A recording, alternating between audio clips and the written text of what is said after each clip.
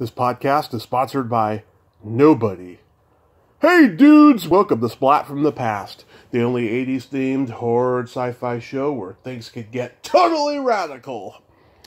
Now today, I will be welcoming a legendary screenwriter and a very versatile one at that. He has written lots of different types of 80s classics. I am talking about Michael Janover. Michael, of course, he co-wrote the Jerry Lewis movie Hardly Working, which was his comeback vehicle, 1981.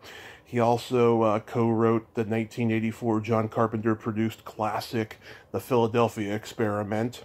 He also wrote the Mr. Boogedy Disney TV movies. A lot of us 80s kids out there, we remember those. And it's going to be great to have him on the show today. He also wrote an episode of The Hitchhiker as well that I'm going to ask him about. And, a lot of you know that I don't like to badmouth other people. I really don't. But I just wanted to mention, as a lot of you know, last summer, I had this girl on my podcast. She invited me on hers. And then, shit got weird. And I may have been exploited. I don't know. But just things got really weird, almost in a jealous and competitive kind of way on her part. And she announced a couple days ago on Facebook that she was ending her podcast. Well, God bless. I hope she, goes on to the next endeavors with lots of vigor and the same amount of energy that she did when she started her podcast. And thanks for having me on, despite whatever weirdness happened. So, here is my interview with Michael Janover.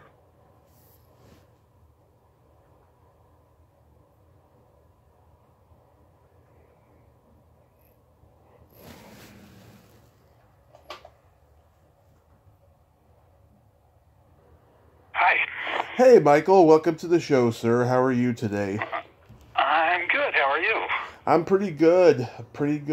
This is such a great honor. Thank you for taking the time today. Oh, you're very welcome. Thank you for being interested. Absolutely. So, going back in time, did you gravitate toward writing early on in your childhood? No, I don't think so. But I noticed that I could write, and I did it pretty well in high school and junior high school and that sort of thing. Mm-hmm. But I never, when I went into film, I never thought of myself as a writer until I got good at it, I guess. I found that I had a knack for it. Yeah, so your original trajectory was going into film? Yeah, well, actually, even before that, I had no idea what I was going to do in college. And one day, some guy said, you ought to, I asked him, do you have any film classes here? This was at the University of Colorado. This guy was head of the theater department. He said, no, but you should take an acting class. And I said, what? Me? Get on stage? You got to be kidding. And I did it, and I found out that I liked it. Yeah. And that's what pushed me. I got into this Shakespeare Festival, the whole thing, and then I even thought of going off to school to be a theater major. But no, my calling was movies, and so that's where I detoured away from theater and toward movies. Do you remember the first movie you ever saw? First movie? I think I do, actually. It was a John Wayne movie, I think. John Wayne? Yeah. It was about a test pilot or something. Oh, post-World War II jet pilot movie. I don't know. Oh, yeah, that's like one of those notorious, bad movies. It wasn't that good, but it was the first time I was in a movie theater alone.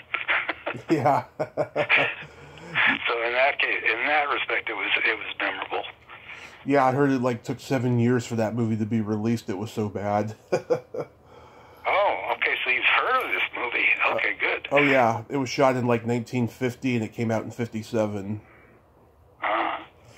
I was looking back at movies that made a major impact in my life. In 1953, that's when I saw, what did I see? I think I saw War of the Worlds and Invaders from Mars in 1953. Good one. Shortly thereafter was what was that one where you touch someone and they change? I can't remember the title, but yeah, those things scared the hell out of me, and they stayed with me, and I left it. I guess I loved being scared. Those are good ones. Yeah, I actually interviewed Ann Robinson. We talked about the War of the Worlds. Oh God, that was great. Yeah, great movie. Didn't like the remake so much, but it's a good movie. No, and it really helps to be like 7 years old when you're watching it. Yeah. So, yeah. Are you born and raised in New York? I was born and raised until I was, let's see, when did we leave New York? I was about 7 or 8 years old. We moved to Colorado. I really wish we'd stayed in New York. Yeah. Colorado's probably too cold. I still have fond memories. Well, we lived a subway stop from Yankee Stadium. Mm-hmm. That's pretty cool. So where did you go to college?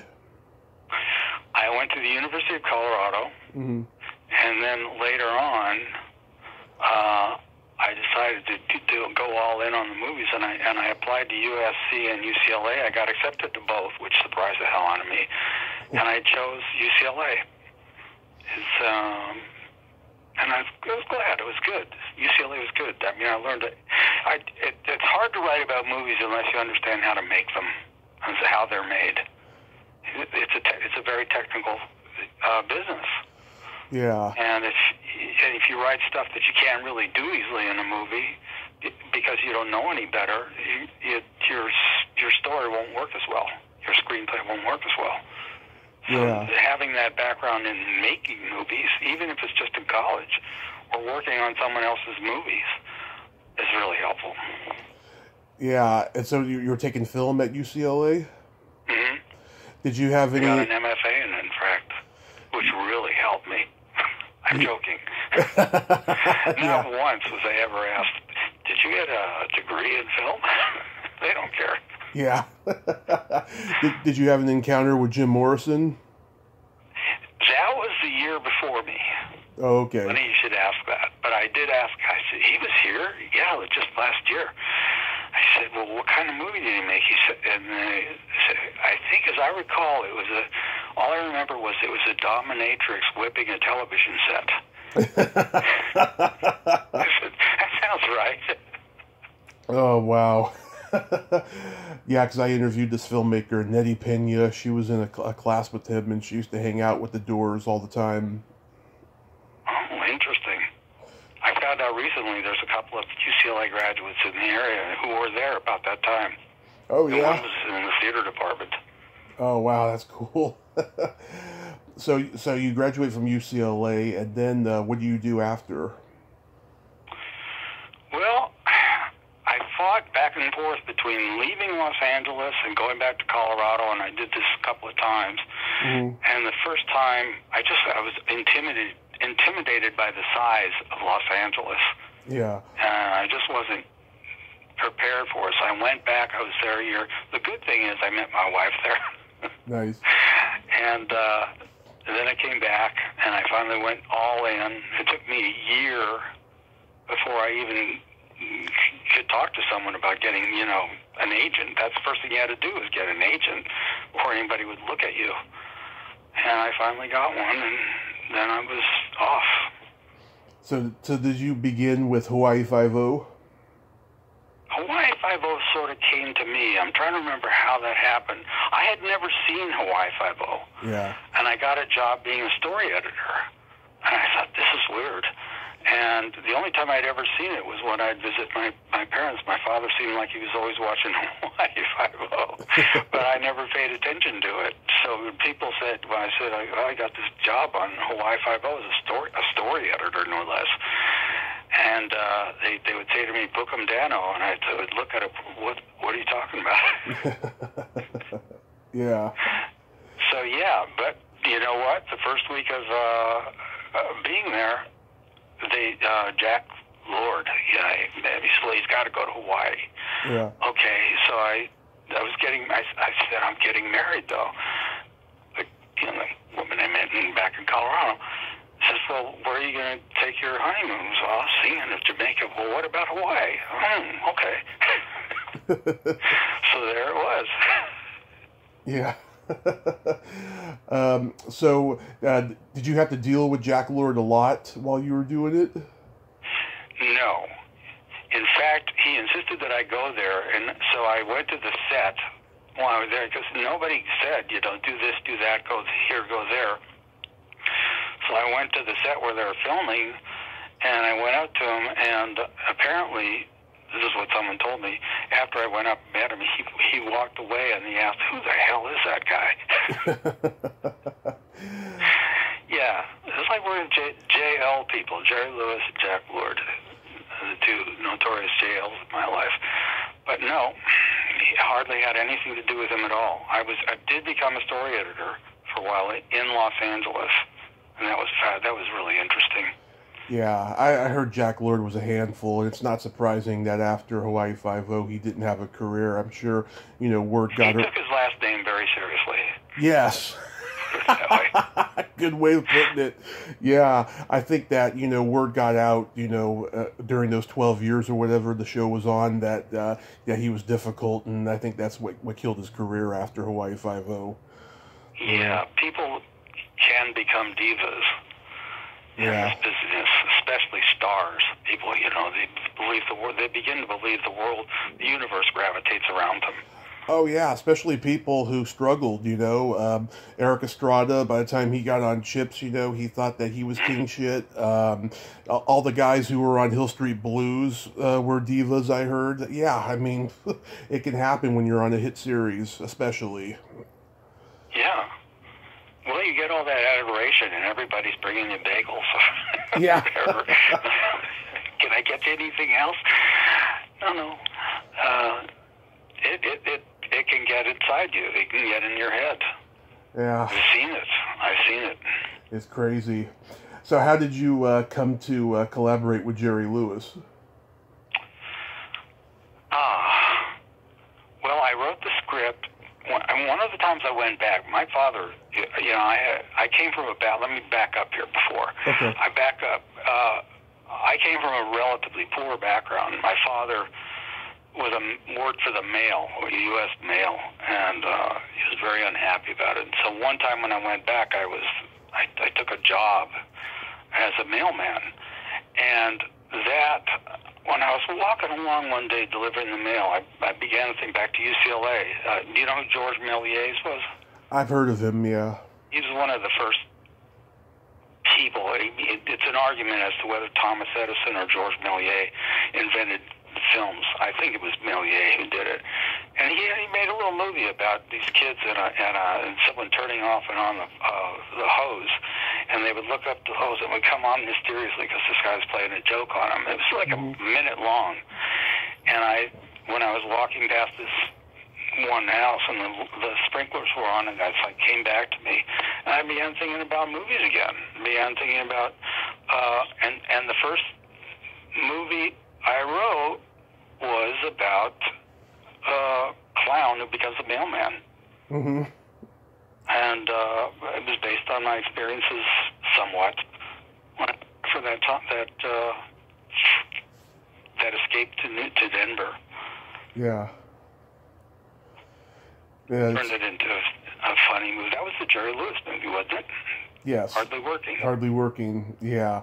Oh, yeah. The agent I had at the time, she loved the movie, and she said, I think I can get Bob Hope. And I thought, Bob Hope?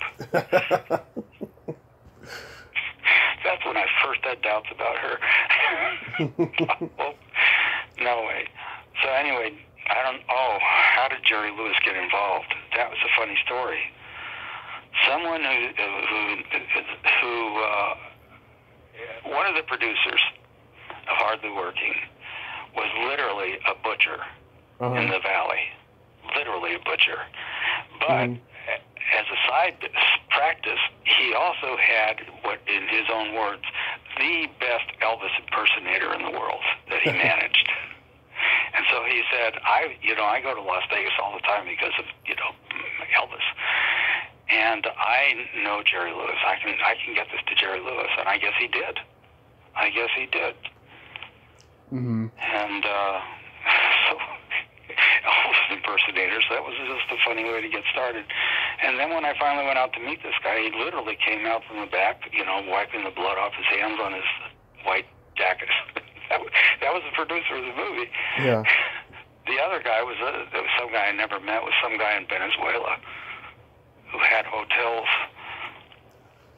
It was but you do what you do. Yeah. I was just really happy to have the movie done. It was like a major step. Yeah. Jerry Lewis was a huge, as my agent said, the good news, I said, well, is this going to help? This first movie getting done? Well, the good news is Jerry Lewis, but the bad news is Jerry Lewis. Yeah. Did you and him, did you write drafts together? No, he did. I didn't see him ever until one night. I was living in L.A. again, and someone called me and said, Jerry Lewis is going to be having at UCLA, literally, screening some stuff from the movie. And I said, I hadn't seen anything or been invited or talked to. It's just little clips. He's in Florida making this movie. And so this was a chance because, so we snuck in the back of the theater. There was about 20 people there right up front, and he showed some scenes from the movie, which is funny because the first time I think I ever saw him was he was in Denver showing scenes from The Nutty Professor. Mm-hmm. So the second time I ever saw him, he was showing scenes from my movie. Isn't this ironic? That's how I met him. Because as he was leaving the theater, I said, "Hi, I'm Mike Janover," and he said, and he looked at me like, "Do I know you?" And he said, "Well, Michael," he said, "we did the best we could under the circumstances." And I was just reading up on it. There was a lot of problems while they were making it. Yeah. Particularly money. I think Jerry Lewis went bankrupt during that period of time. Oh yeah, I think he had to get some investors from Europe or something, and it was. One was this guy from Venezuela, this hotel guy. Right. Right. Who ran out on the film, so he was left high and dry. The movie was lucky to be made. I know. Finished. I know. Yeah, it's one of my favorite movies of his because he showed such a vulnerability in that movie that he didn't show in his earlier movies, and I think a part of it was because he was older by that point, and also too, I think you really with whatever you wrote that he used, I think you brought out the best in him in that movie. Oh, interesting. Thank you. Absolutely. Yeah, I read a critic wrote a review of the movie in which he compared it to Charlie Chaplin's Limelight because, like in that movie, Chaplin's persona was older and mature. Yeah, I know the movie, yeah. Yeah. That was a great movie. Charlie Chaplin's one of my heroes. Oh yeah, one of the greats. That's so cool though. You got to write his comeback movie, because he had taken a break and just focused on the telethons, and of course he had a dope addiction during those 10 years that he was taking a break. Yeah, but that's pretty cool. You got to write his comeback film. Yeah, and he got to direct it. He was really at the end. He was the producer as well. Yeah. What's that? Okay. I have no idea.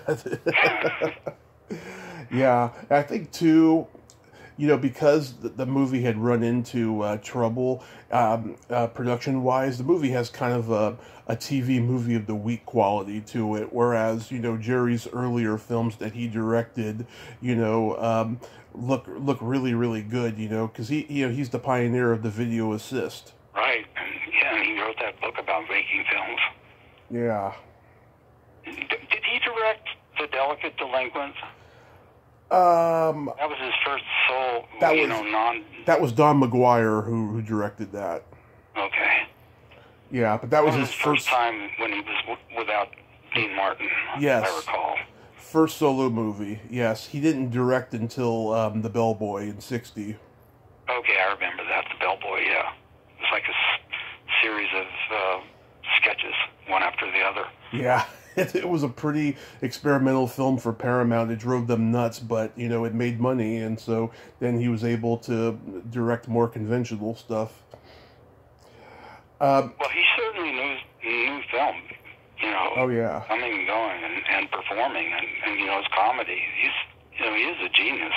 I think if he hadn't been so ego-driven, he could have been just... Yes, that's his problem. He could have been a straight director. The JL problem, Lord Jerry Lewis. Right. He could have been just a straight director and not even be in his own films if he had wanted to, you know? But, you know, when you're a star, you love being in the center of the limelight. Mm-hmm. It's part of what drives you, and I think that was him. He was a performer. Yeah, I do know that his son is writing a book with this guy who wrote a book about the Rat Pack recently, and the guy dropped some hints in an interview that I was listening to where he reveals there's some pretty dark stuff in there that the world has never heard before that they're going to hear. Yeah, including bisexuality. Oh, really? Yeah. This isn't new to me. Yeah. Well. Yeah, it's gonna. I can't wait for that book. It's gonna be pretty interesting. So then you do the Philadelphia Experiment. How did that come about? The Philadelphia Experiment. How did that woman call me in? I met this woman. I'm trying to remember where I met Peggy. Peggy was one of the producers on that. Mm-hmm. And I had been introduced to her by someone, and she was trying to move something that I had written. And then it didn't work, but she called me because she was involved with this, and would I be interested in it? Did they want to make this movie about the Philadelphia Experiment? I had no idea what that was. None. But I was called into a meeting, and John Carpenter was there, as well as a few other people. And John Carpenter had just finished a version. There have been like 6 or 7 writers before me, and the producer. The reason she called me in is because he was looking to get financing from a studio, and he had tried 6 major writers, and not one of them had been able to come up with a solution to this making a movie out of the Philadelphia Experiment. And that's when, what is the Philadelphia Experiment? In 1943, I think it was, the Navy. I thought he was making this up. The Navy had an experiment where they were trying to make a ship invisible to radar. And the legend is that it actually disappeared and showed up miles away in some other part of, I forget where it was, somewhere on the East Coast. And I said, okay. And so I came up with an idea. I mean, John Carpenter's idea was that it was a conspiracy. I thought, why would there be a conspiracy about making? Why would they try to hide something like that? It doesn't make sense to me. So I said, you got to make it happening now instead of trying to cover up something in the past. So I came up with this story idea, and finally they sold it. They sold it on my idea, so I wrote it. And that's how it came about. I came up with a solution to their problem, getting studio financing for it. Yeah, because I had read that Carpenter had written an earlier draft, and he tried. I have that draft, yeah, because that's one of the drafts I read. Yeah, because he had tried to get it made at Avco Embassy after he did The Fog, but they said the movie was too big, so then he gave them Escape from New York instead. When I met him, I said, God, it's a pleasure to meet you. I'm such a fan of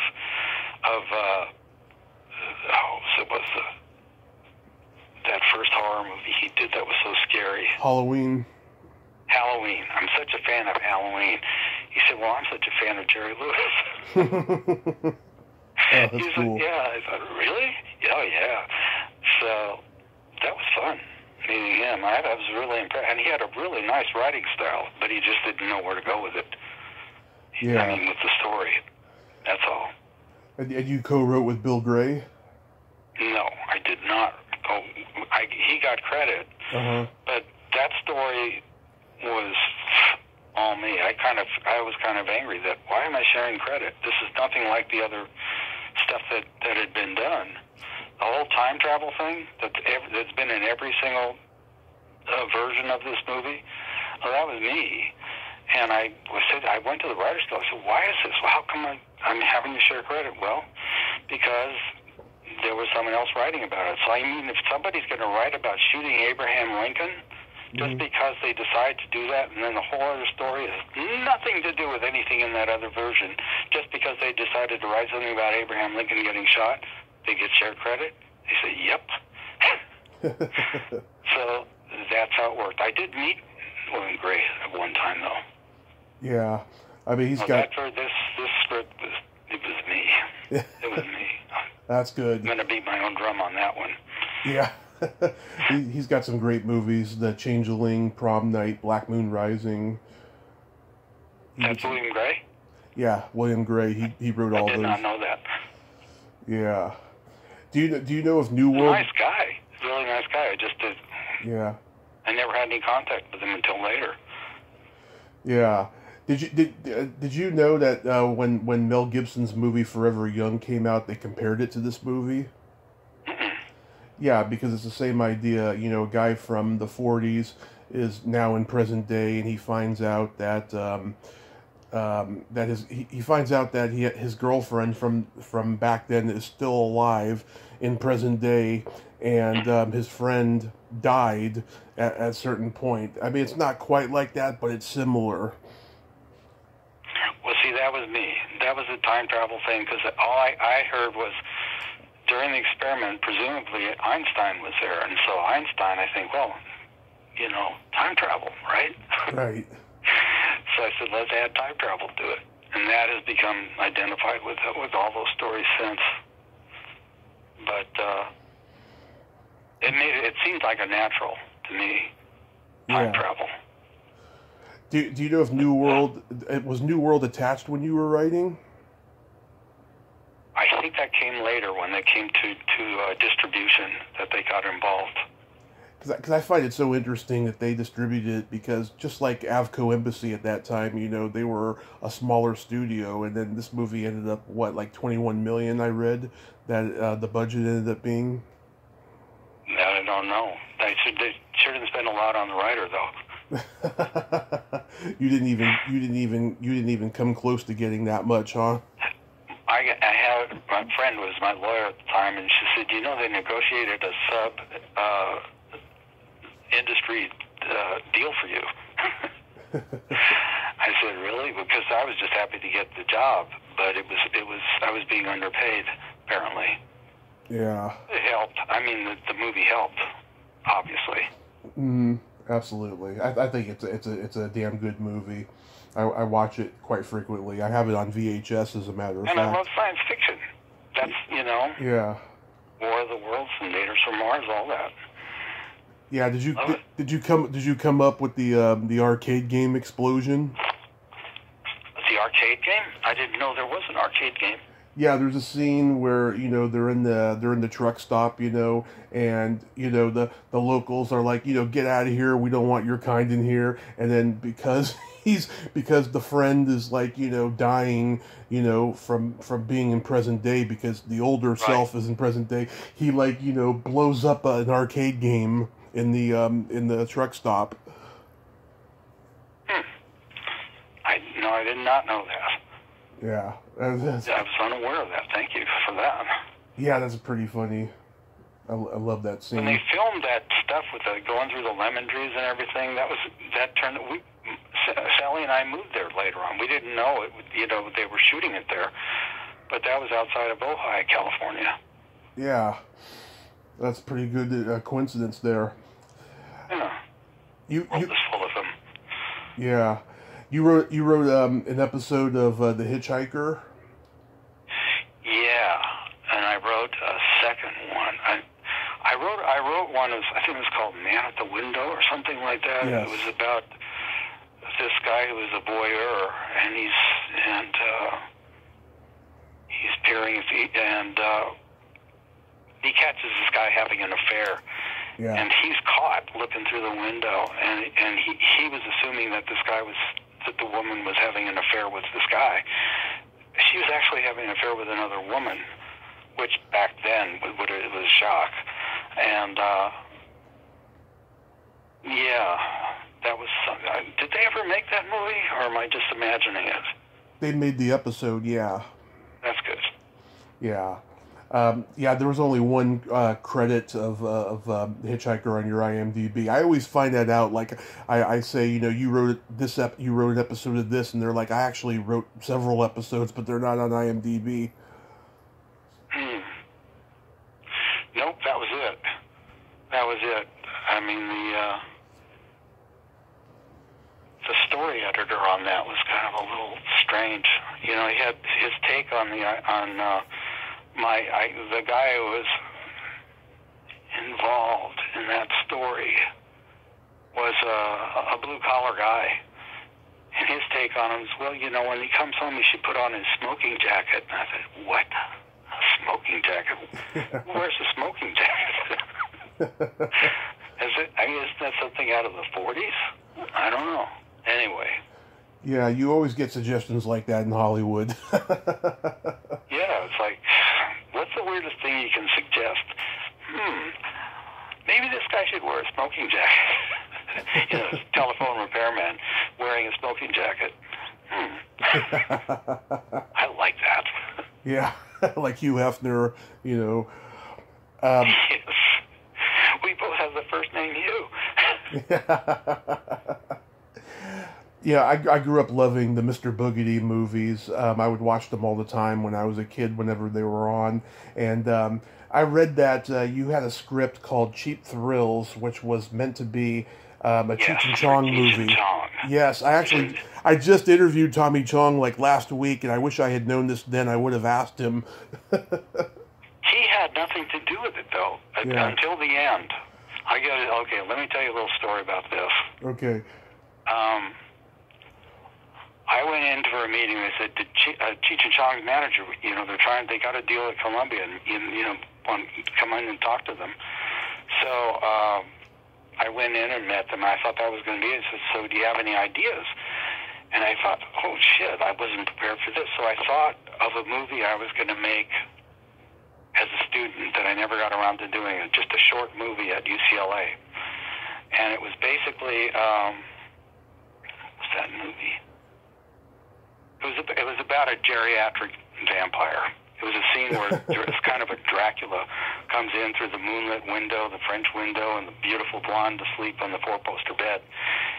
But he's staggering. He's so old he can barely get in the window, and he's doing his his Bela Lugosi thing. Yeah. And then he leans over to bite her neck, and his false teeth fall out. And I got a laugh. The people I told I got a laugh, and I got the job on the basis of this movie I didn't make yet. It was just a visual gag that I came with on the moment because I had nothing. I didn't know I was going to be pitching. So that's how that came about. That's how that. Is the first Mr. Boogedy influenced by Poltergeist?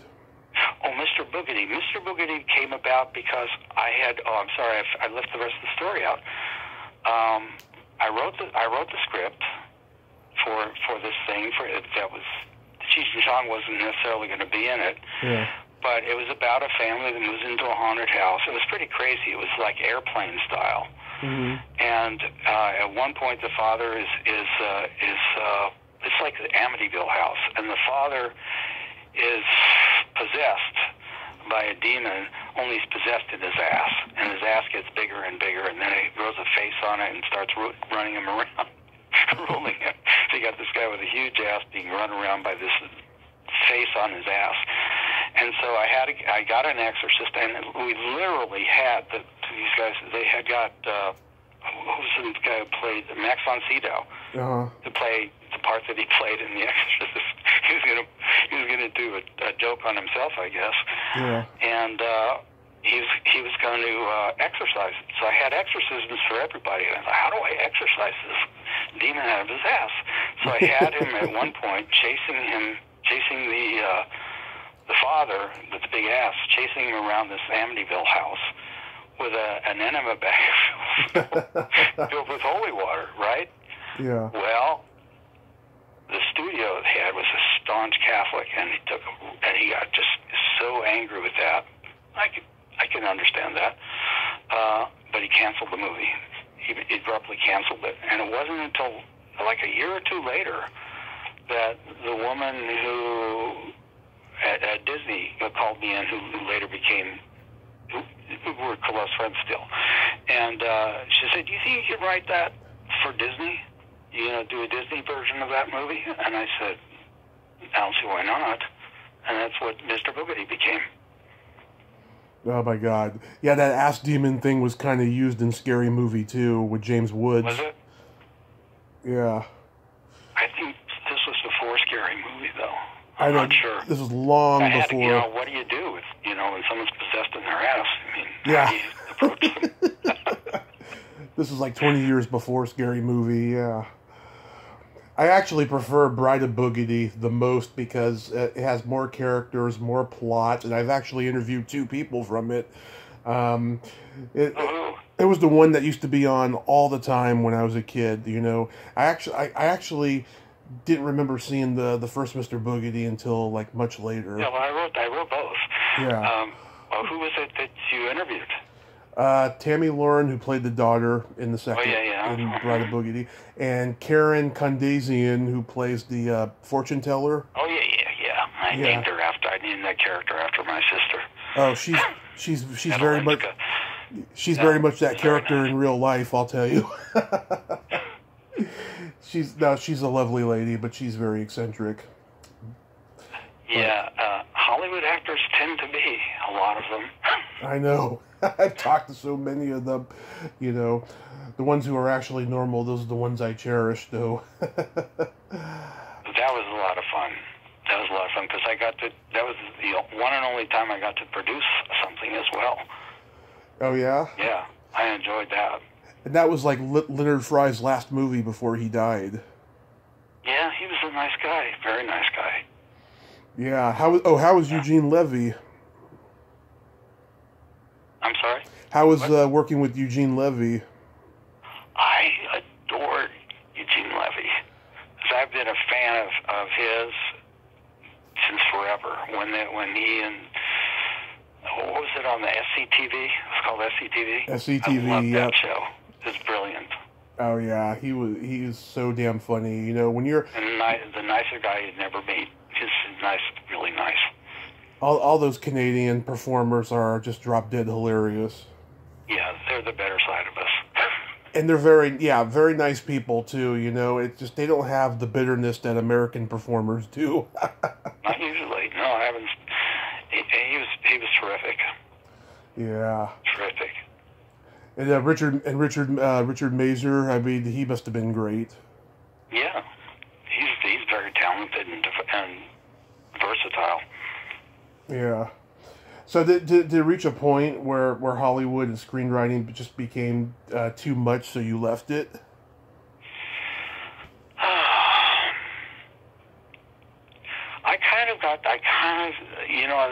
That love-hate thing with Los Angeles, it was too big for me. Mm-hmm. I never did quite adjust to it.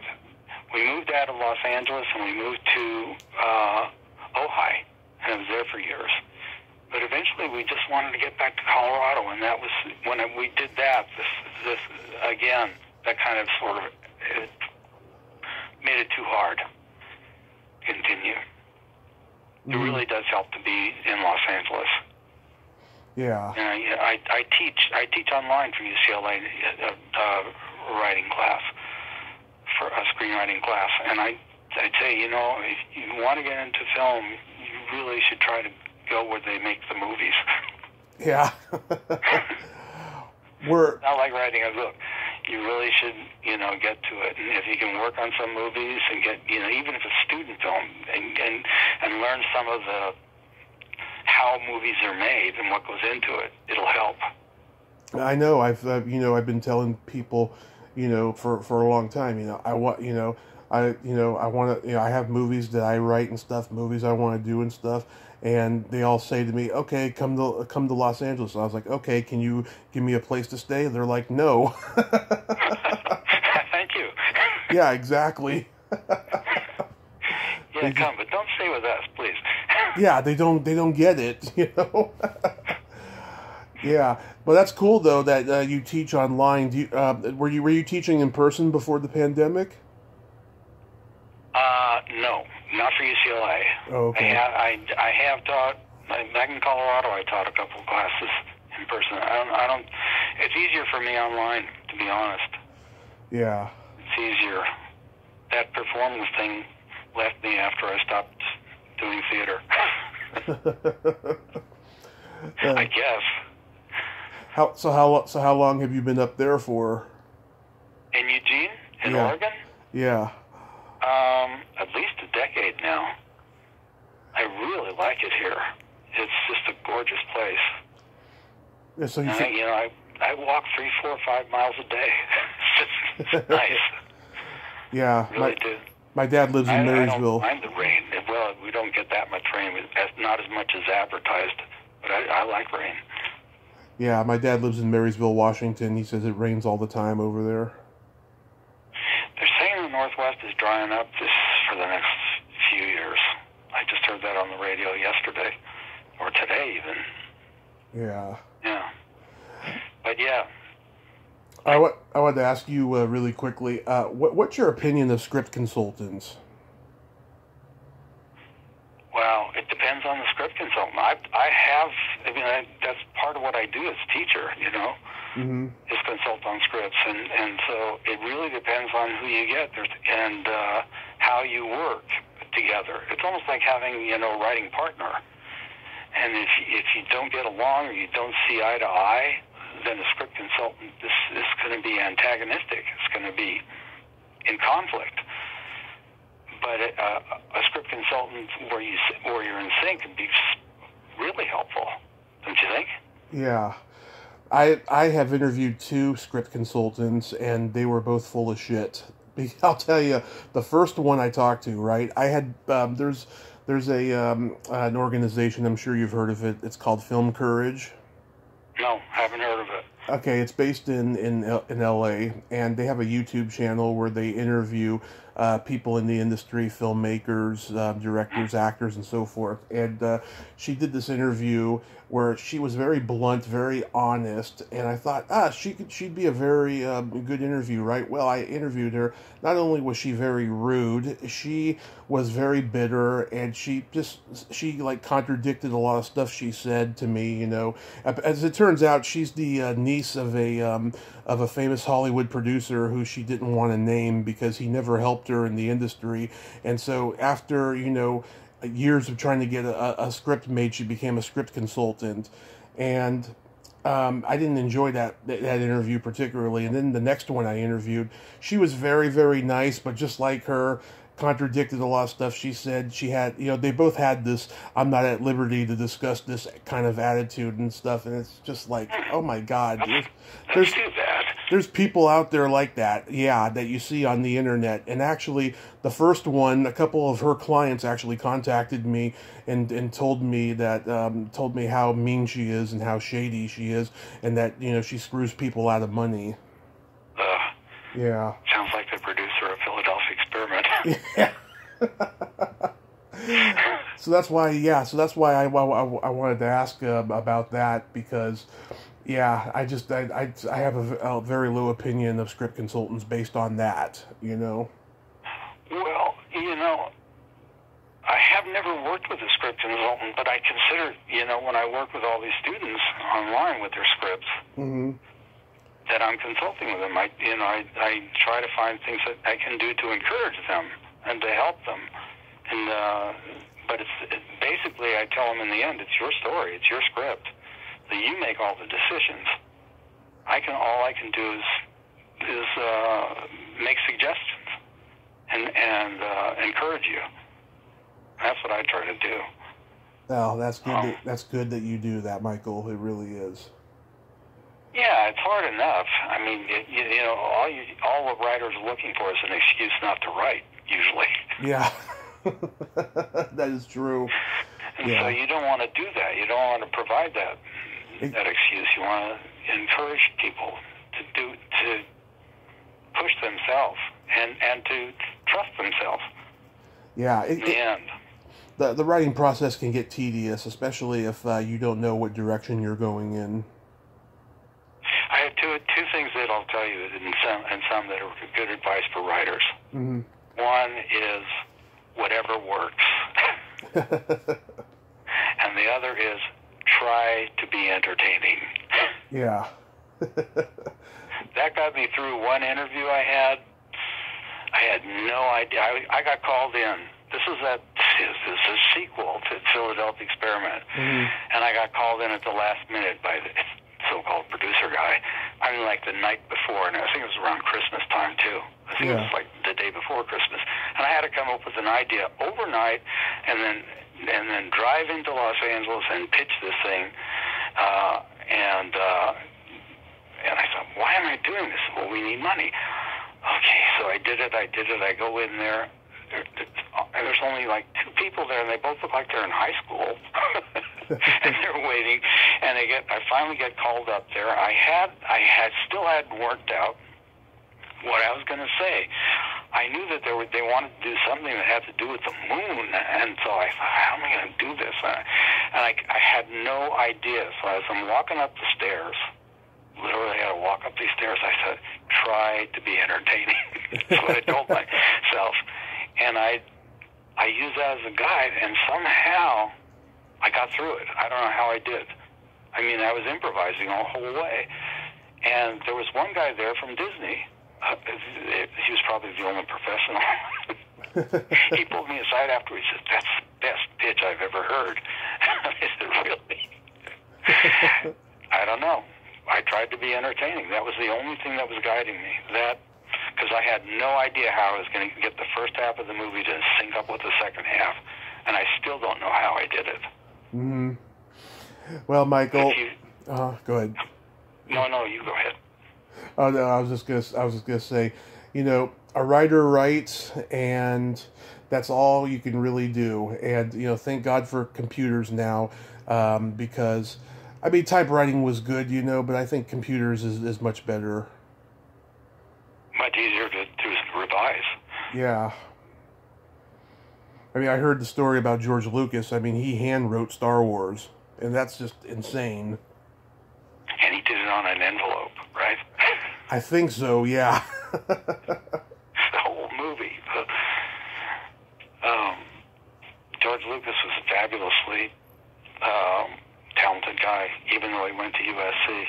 Yeah. Did you get rejected by USC? No, I was accepted by both, which astonished me. Yeah. I thought, private school. I'm going to go to the people's school. UCLA. Yeah. Oh, and I just remembered too. He was taught by Jerry Lewis at USC. Is that right? I'm not surprised. Yeah. Jerry Lewis. I thought he was connected to USC in some way. Yeah. Yeah. Oh, you could have had a totally different experience if you were one of his students. Yeah, it would have been interesting. I mean, he has a lot to tell people. He did. Yeah. It's amazing. It's amazing how. I asked him at that when I went to see him. Yeah. And we were sitting way in the back because we hadn't talked to him before, and we were just Sally and I were in the back of the auditorium, and the rest were up front, right to hear the master's voice. And someone asked me, you saw this movie, right? Yes. So, how did you come up with that donut scene where he walks into the supervisor's office and there's donuts? Yeah. He keeps eyeing the donuts. And he said, there were donuts on the set. You know, we just sort of improvised it. And Sally and I looked at one another. It was in my script. God. Oh, my God. People who take credit. Yeah. Well, Yeah, and then of course he references it like 2 more times throughout the movie as a gag, you know, including when he gets punched by the boss. If you mention donuts one more time. Yeah, well, I don't. Well, you know, that's the thing with a person with a. He's got the talent, and he's got the celebrity, so he's got the ego. And so it takes over sometimes. And he probably believed he did improvise it. Yeah. Oh, yeah. Some people are like that in comedy. They think that they wrote, you know, something that they took, you know. Or they forget where they came across the idea. You know, he skimmed through my script, maybe, and he saw this, and, you know, okay. And then later on it comes up, that's not a bad idea. I'm glad I thought of that. Well, Michael, I thank you so much for coming on today, and I'm glad you're enjoying teaching online. Yeah, thank you very much. It's been a pleasure, and are you still doing your comedy? I've kind of put that on the back burner last couple of years, you know, especially even now with the pandemic and everything. You know, comedians are doing, you know, drive-ins and outdoor stuff. You know, it's like I don't know if I ever want to do that, but you know, never say never. So we'll see. Well, when you have friends, we all hopefully do, your comedy talent still is used. Absolutely. Right? Right. So it's not like it's in vain or wasted. Yeah, that's true. So try to be entertaining. Yeah, try to be entertaining is right. Oh, by the way, real quick, have you written anything that you hope to get made someday? Well, I was, you know, funny when I was getting ready for this, I thought, you know, I should look over what I have down on my computer stuff to remind me of stuff. And I looked at a lot of the ideas I had written down. That's not a bad idea. I should develop that. I wrote a story once about a guy who was disappearing. Mm-hmm. It's like,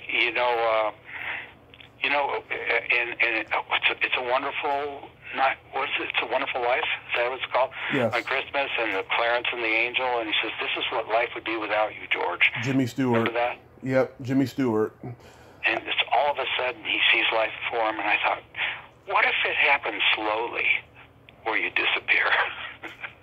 And you saw yourself disappearing, but it was in slow motion. That would be a horror movie, wouldn't it? Yeah. And so I put it together, and it is. It's a scary movie when you start to see, you know, gradually people don't see you, and you're gradually fading from the scene. And where are you headed?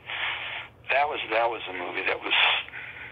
I did write a version of it, and it's something that still interests me. Well, I hope you get it made, and thank you so much, Michael. Thank you so much. Thank you, and congratulations for doing, you know, such an endeavor. Thank you. I try. You're doing fine. You're doing great. Thank you so much. You have a great day. Thank you. You too. Bye okay. now. Bye-bye. Well, there you have it. Michael Janover. Ain't he a cool dude? Ugh, what a nice man, huh? Very passionate about writing. Looks at it from an artistic standpoint. Probably the nicest screenwriter I have interviewed. And it was a pleasure to interview him today. Well, until next time, this is Tommy Throwback Kovac saying, there's no shame in living in the past, because the present sucks. Later, dudes.